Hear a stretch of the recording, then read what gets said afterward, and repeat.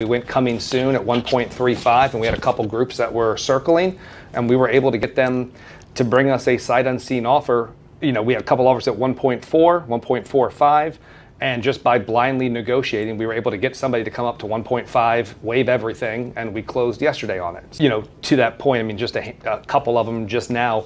So it's like, you know, knowing what you're doing and how to play the game is really important. Again, and not all realtors are created equal, and there's a bunch of great realtors in this room, but that's something that is, you know, worth its weight in gold in my opinion. And I've seen it just on the other side of deals that we've seen out there. Some agents that have left money on the table for their clients because they did not play it right, and you're just like, oh my God, they could have gotten 50 grand more easily.